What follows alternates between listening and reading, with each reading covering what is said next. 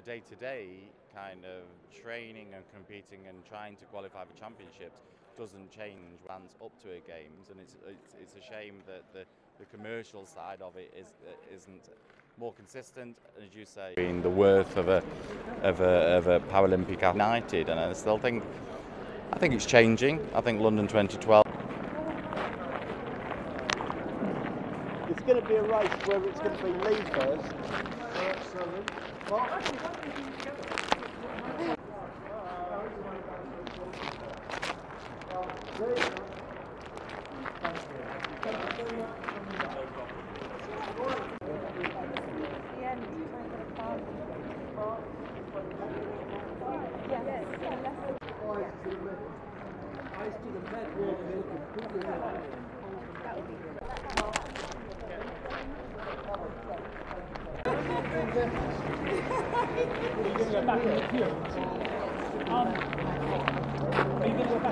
Yeah, it's alright, I'll come to you.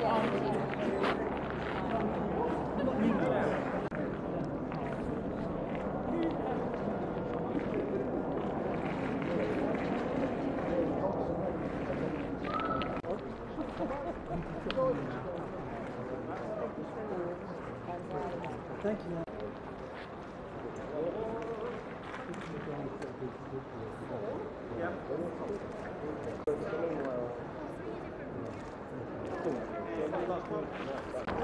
You need two, don't you?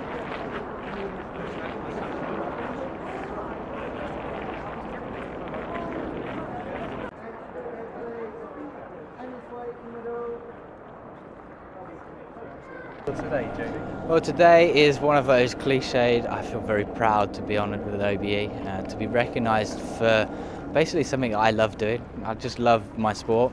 Swimming was my career for 11 years. That was part of the recognition, and also the cycling, which I'm currently doing and still doing at the very highest level. I love my cycling, every second of it.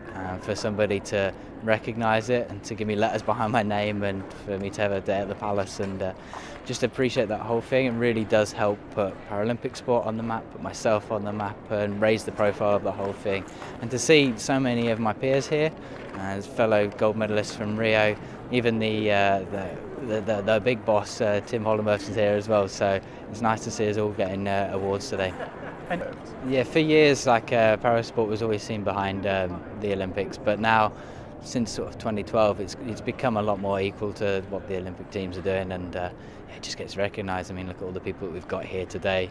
We've had Sophie and Lee taking their knighthoods as well, which is superb. So it's a real step in the right direction, and one that long may it continue.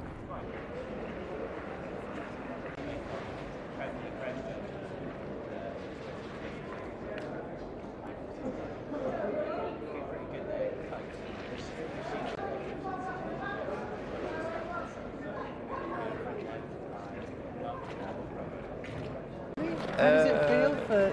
Yeah, I'd say worked my way up, but I don't know if that's the correct wording. But yeah, through the honours, first an MBE member of the British Empire, OBE officer of the British Empire, CBE commander of the British Empire, and now KBE Knight commander. Even I'm getting him confused. It's a very surreal feeling.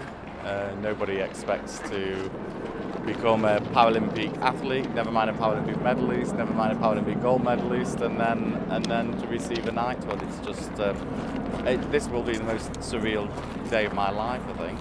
Well, you've been. I started in 1998, so okay. Yeah, So about 2 decades, but it's a lifestyle with the horses. I must admit, on rainy, cold, icy, freezing days, it's not the most pleasurable sport to be part of, and sometimes I think I wish taken up swimming. Yeah. And then yesterday I was galloping and cantering around the Staffordshire countryside on my Rio horse Xeon, and loving every minute of it. So absolutely no regrets whatsoever.